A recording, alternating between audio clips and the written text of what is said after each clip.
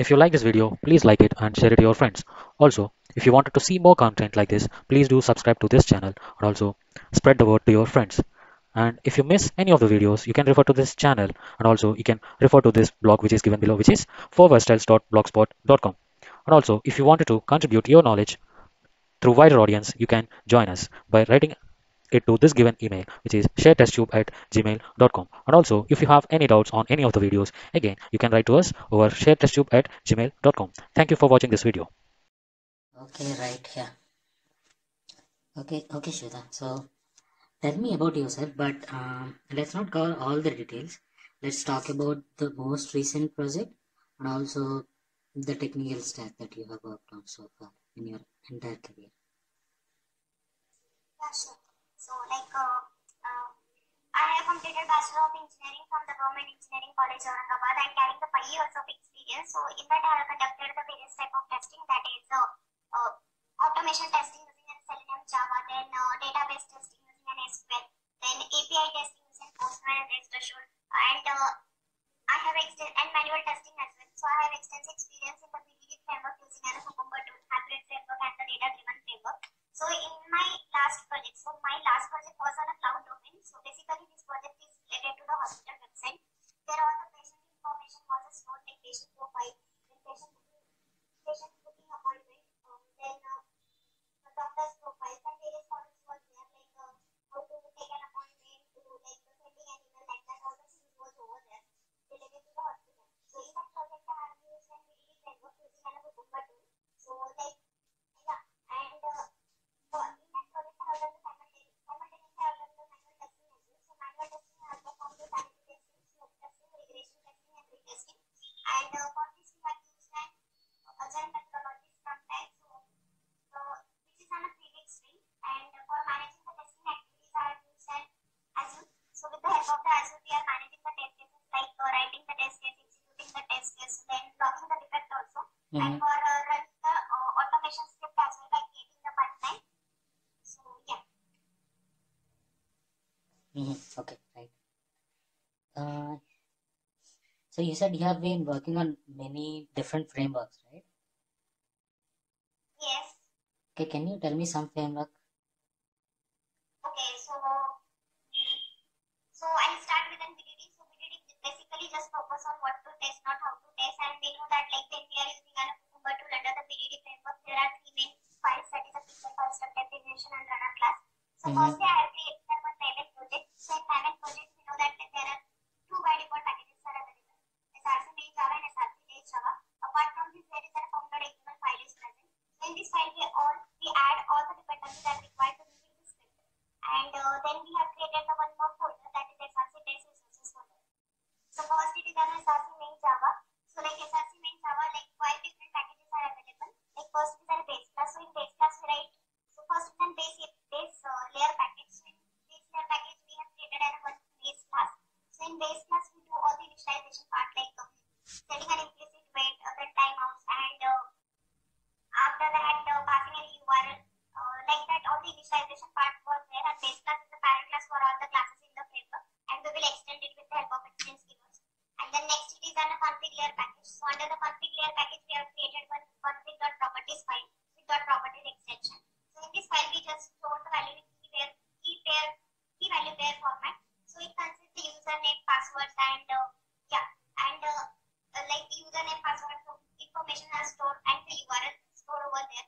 And then next it is a page layer package. So under the page layer package, we have created a page class. So each and every web page in the application, there should be a page class. So there are various page class are present.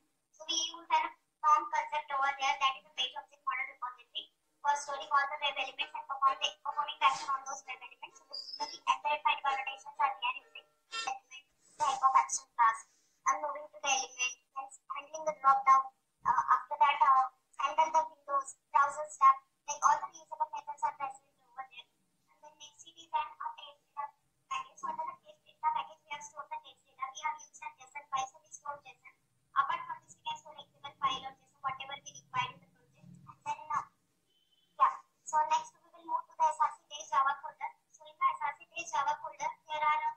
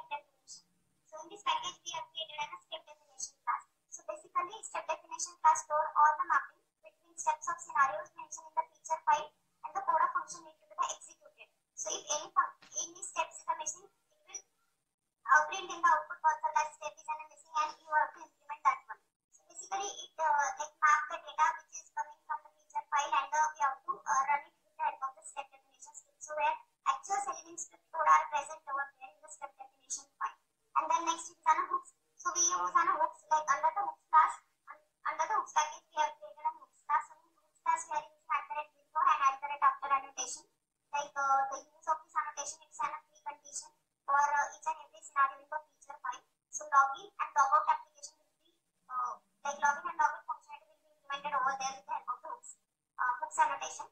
And then next is our runner class.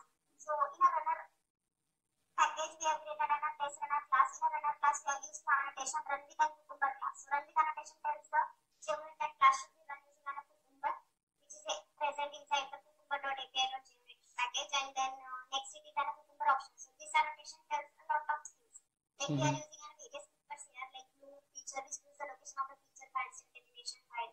Then tags we are using, then plugin we are using for generating the reports. And if we execute the specific tag, then we can use the tags keyword also in that we are just passing the name that we have to execute.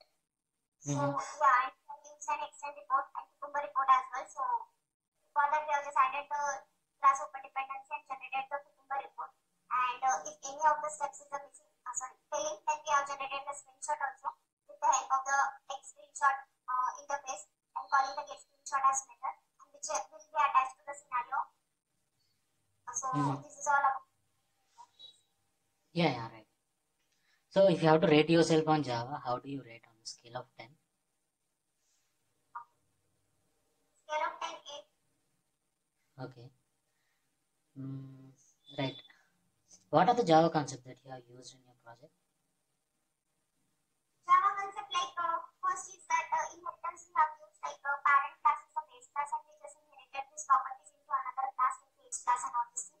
And then we have used like page object model, like repositories also that have said, like we have used an form concept over here, and like for storing the web elements and performing the action.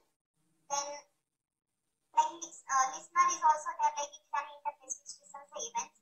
Interface is already also used, like created the method in a one class as an interface and we just provides implementation into the another class. For example, page class, we have generated multiple page classes, so simply methods we will just write over into the interface and just provides implementation in that one. And yeah. Okay. So did you use any private classes in your framework? Private classes, actually we don't use like a private class. Okay. But like access scope remains within the class, and yeah, we are not able to manipulate it, but we can call it private methods. I know that. Did you use getters and setters extensively in your framework? Or Getter and setter method we will use in the REST API, like REST Assured framework. Like for like under the Pojo class, like we have created an variables, and like private variables are created because we are not able, like after that we are not manipulated. And in that we have just used a getter setter method, like getter for fetching the variables values and setter for setting the values to that variable. Okay, right. So let's say you have 10 classes, okay, and each class is having some methods in it, and all the 10 classes have different methods, and you wanted to use all the methods in a class. So how do you do it? 10 methods are there. No, 10 classes. There are 10 classes, okay, and each class is having some methods of its own. And with the help of application, this is possible. I will create object of that class name and just call it the object name. So if you have to use methods of all the 10 classes in a class, you have to create 10 objects, huh? Yes. Okay, is there any other way? Like with the help of the class name also, like methods are static, then simply call class name dot method name. Okay. Okay, are you aware of solid principles in Java? No. Okay. So what is the Selenium version that you are using? 3.149. Okay. So yours is BDD framework, right? Yes. Okay, do you use test annotations? Sorry, test NG annotations. Sorry, like test and annotations which are there, like you are saying. So are you using them in your framework? Not in BDD framework, but used in like Then multiple attestation before method, before class, before suit, after days, after class. Okay. So in your framework, you're not using test engine annotations. It's BDD, but you're also using listeners, huh? Yeah. Not in current frame like previous, but in testing we have used that one listener. Okay. Right. Did you say that you have implemented CI/CD pipelines into your project? Yeah, in Azure we have implemented this. Okay, and okay, Azure DevOps is what you have used as a pipeline, huh? Is there a separate DevOps team or you yourself manage that? No, firstly they help us like how to create this, then like how to create a pipeline because in Azure DevOps pipeline option was also there. We need to add some files over there by creating the pipeline. And after that, filtering also with the help of like providing the annotations. Actually, we just separated the scenarios with the help of regression and some considering the sanity like that. So particular tag we can apply and we can run it. So after that, we will manage that one. Okay, right.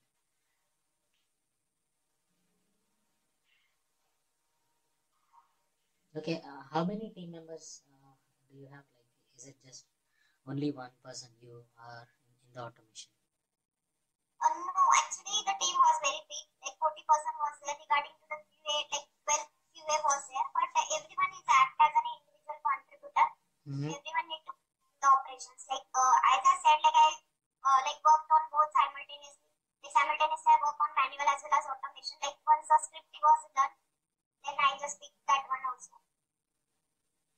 Okay, and is it an agile methodology you follow? Or? Yeah. Okay. So what is the length of your sprint? 3 weeks sprint. Okay.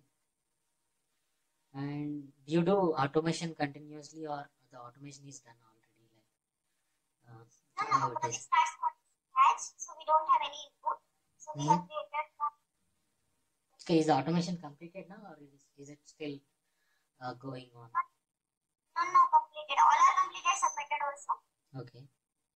So now it's just the execution that you guys do for each sprint, huh? How it is? No, I'm not getting your point. Actually, we are just creating the script also and executing also. We don't have any on the client end because the project was started from the scratch. Yeah, so like once the script was done, like user story is done and there is a zero defect, we can just pick that user stories and perform the automation. And if I have a time also, I pick the other colleagues user story also. And in that way, we perform the automation. Okay, this project is not completely developed yet. It is still under development, and the automation is also still going. It's not like the entire application is automated. Is that what you're saying? At that moment or like previously? No. The project which you are. Now it's completed. Project was completed. Project is already completed. Yes. So now your entire automation is a sort of regression suite which will be executed for each sprint, or the project itself is completely done and handed over to support. Sorry, but can you please explain me? Okay, so your automation is done, right? That's correct, right? Still you're not developing anything, right? And the automation suite that is handed over to support team for them just to execute it, or is there still developing going on, developing of the new test cases or scripts into the automation suite? Is it still going on? Don't know. Actually, we have just submitted the project to the client, and Okay. Like client was like they are just taking the project from the another one. Okay. They are giving this project to the persistent one. Now they have also QA, so they are performing. Like if they want to change, they can, and they want to like do the maintenance activities. They are. Okay, right. So when you're developing the scripts, right? So it goes into this 3 week sprint. That's how it is going on, right? So do you do developments parallelly along with the developers, or how exactly that your automation scripts are falling into the sprint week? Actually, we have created another like dashboard for the automation. Basically, what happened like sprint 1, sprint 2, like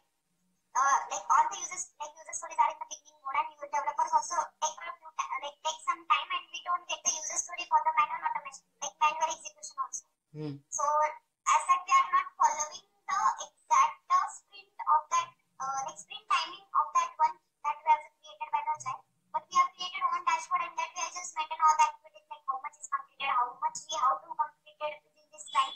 So like from like for first 3 weeks we don't have any like proper what we say like proper user story, proper page to execute the automation. And after the sprint 3 we have started automating the script.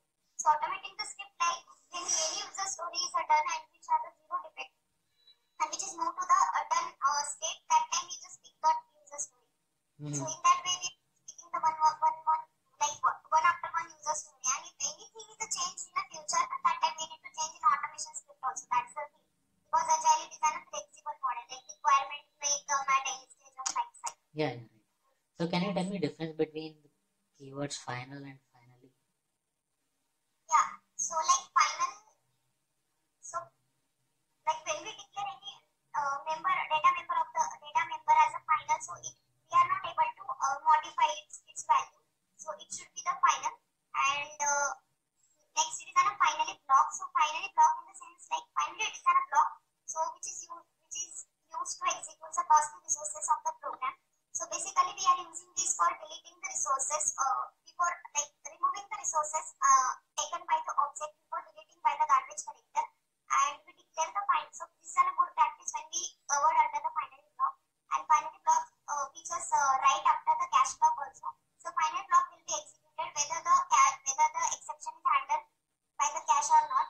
We can declare the final block after the try block also.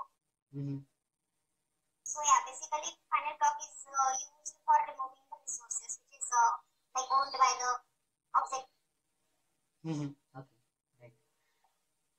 So do you have different environments that you execute your test cases into, or is it only one environment? No, actually QA environment also, and then this is pre-prod and production environment also.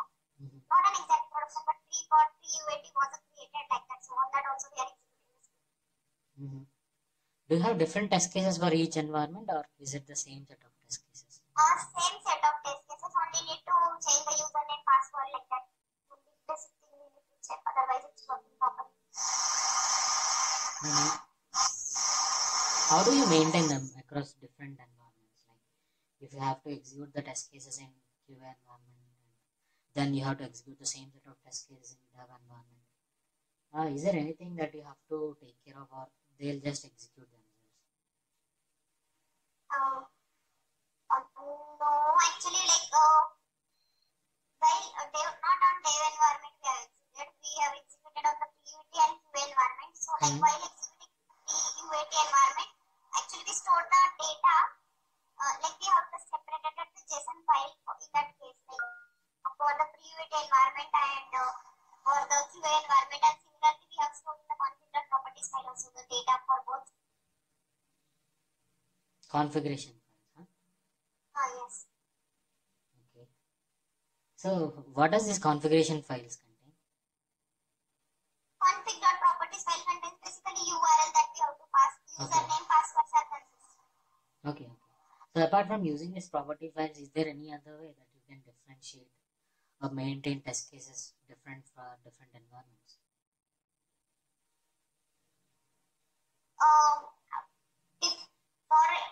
We sorted the test cases with the help of the tags like regression, sanity, as I said. So on pre-UAT we are executing the sanity one, not going with the regression.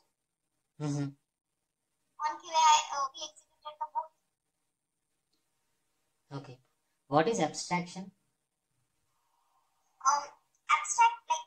Abstract consists, so abstract class consists and both incomplete and complete methods. So we just put abstract keyword in front of the class name, so it becomes an abstract class, and in front of the method name it becomes an abstract method.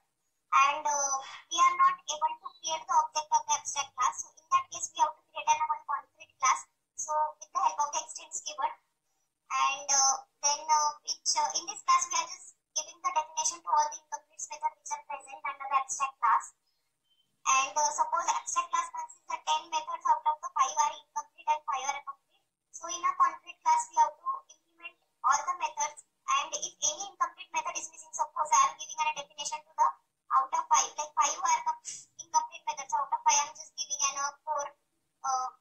definition to the incomplete method, that class become also an abstract class. So we need to like take care of this also. Like we have to implement all this method.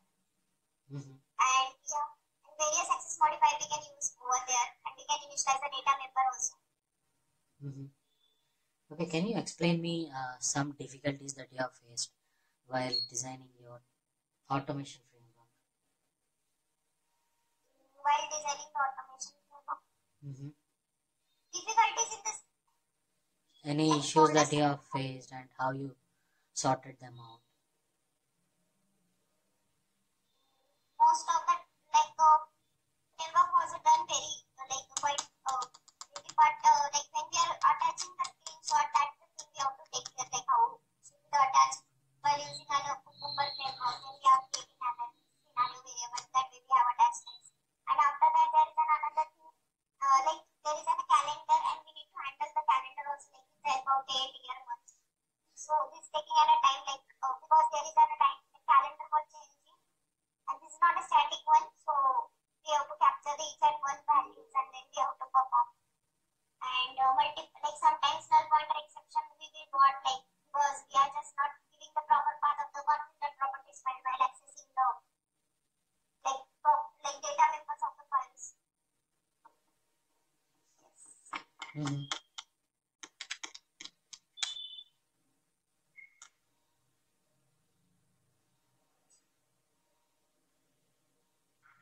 Just 1 minute. So the APIs, right, which you have worked on, is it automated or that's a manual execution? Automated also, like using a postman also, and using a rest assured framework also. Yeah, so like in the like postman in general, like we are just taking, like after applying the get post method, we are just taking a response, like what we get response body, status code, status time, how much time is required, it is within the time or not. And similarly in a rest assured, like while automating, we are just capturing the body, and after that we are just getting a status code header, and status line, like that. And with the validating the name also, if you want to validate, like F name, L name, email ID, phone number, like that. Right. So when you are automating your test cases, right, in Postman, why do you want to go to rest assured? Because customized report was generated in the rest assured, and this is not possible in the what is in Postman. And we can store the like same script we are using for the multiple sets of data, or like we can store the script, and in Postman this is not the thing. Another thing is that multiple files uploadation, like collections are very much easy in the rest assured. Okay, you're talking about reports, right? So do you know Newman?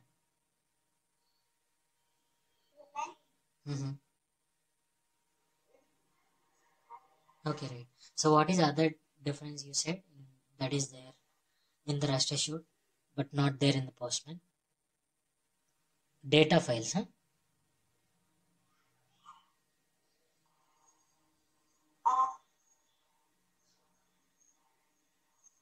Okay, you said three differences, right? Like why you want to move to rest assured from Postman. One is about reporting part. Script in the util class also by uploading the file, and we are just calling it into the step definition class, like for the file uploadation, and no need to like create the data set similar, like create the request for uploadation file like that. Okay, right.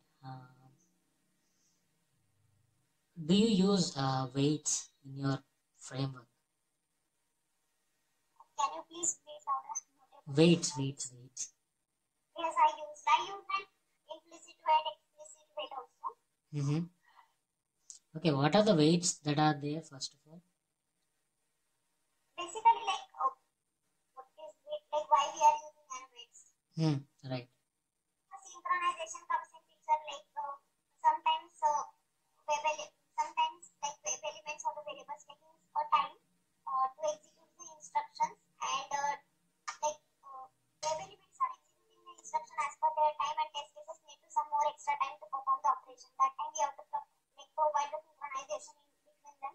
That's why we are using updates.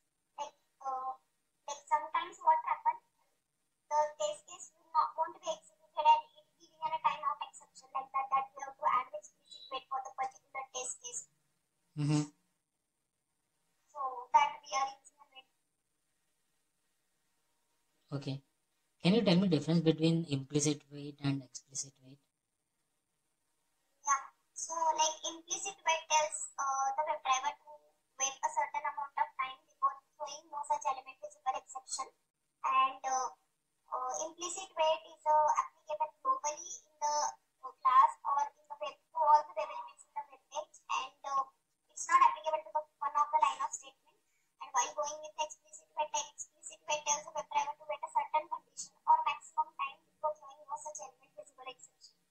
So while using the explicit wait, we have to use external resources, and when we have to apply the wait to the specific line of code or the test case, then we are going with the explicit wait.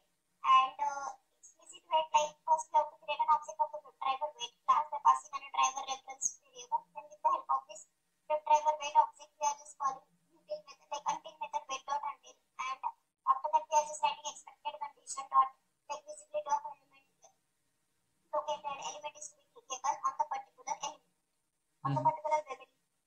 Okay, if I use both implicit wait and explicit wait, right, in a Selenium script, what will happen at the time of execution?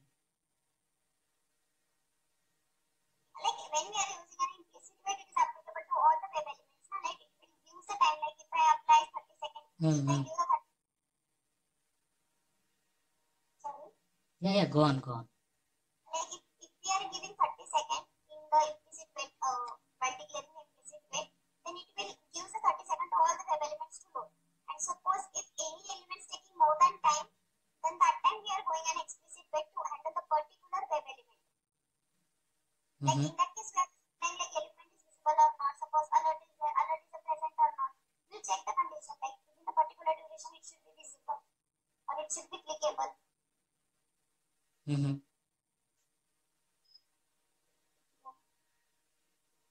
Yeah, okay. And there is this sleep method, right, in Selenium. I mean, it's a Java method, of course. So when we use both thread.sleep method and also if you use WebDriver wait also in the same script, so what will happen? I think like using basically thread.sleep, it is an synchronization. Like comes in picture like when we are giving a thread.sleep like 3000 milliseconds, then it will wait till that time.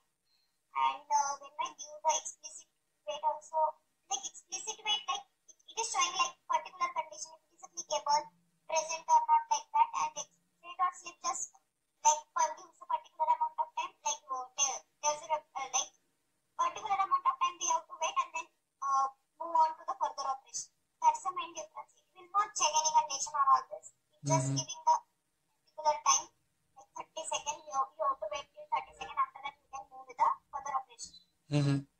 Did you work on, have you ever faced any exceptions while you are executing your script? Yeah, null pointer exception got it. No such element found exception. And element not visible exception. Sometimes tell element exception we also got, like element is deleted from the detached from the viewer. Then we use and try cache block also. Sometimes refresh the page and then click on like that. What is the difference between no such element exception and web element not found? Web element, no such element exception, like element is not present or no more exists on the web page. And web element not found. Maybe I'm not able to give the proper difference, but I know that the thing was there. Okay, yeah. And did you face both the exceptions while you are executing them? So all these three which you mentioned, for no such element, element not found, stale element, and null pointer exception. So you have faced all of them, huh? Okay, how do you handle those exceptions? Like if you get to know. Most of the times we got because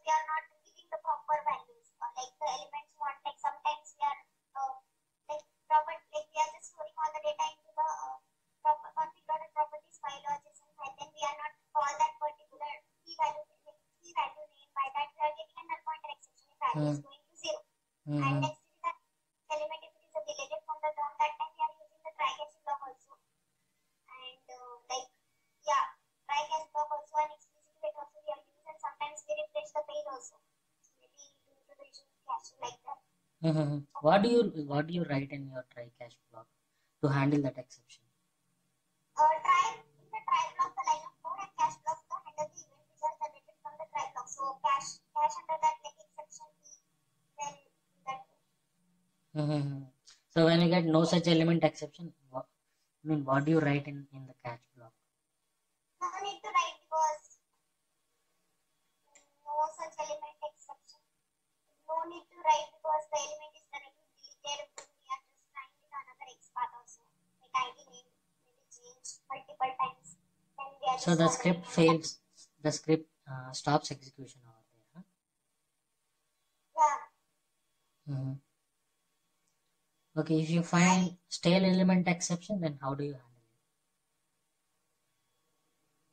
With the help of the try catch block, stale element is handled, or other way is like changing the path or the location of the web elements.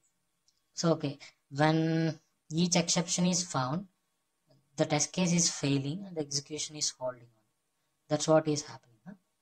Yes, sir. And then you debug it manually, and then again you do it.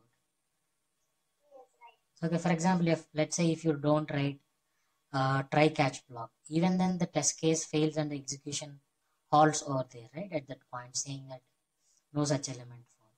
Then what is the point of writing a try catch block?